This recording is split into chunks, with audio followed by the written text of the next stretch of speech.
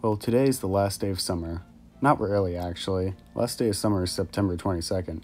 But for some reason, when August ends, it feels like summer is over.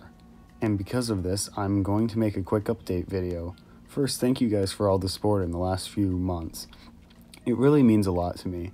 Anyway, most people who have been subbed to me since the beginning remember that 3 years ago I posted a video literally every single day, and in the last couple of years I didn't really post much. Well, that's because I'm putting more effort into my videos, and now they take longer, and the reason why I'm only posting a video once a week in the past year is because I have a new plan. I'm going to post an episode of a season weekly in October, starting October 2021.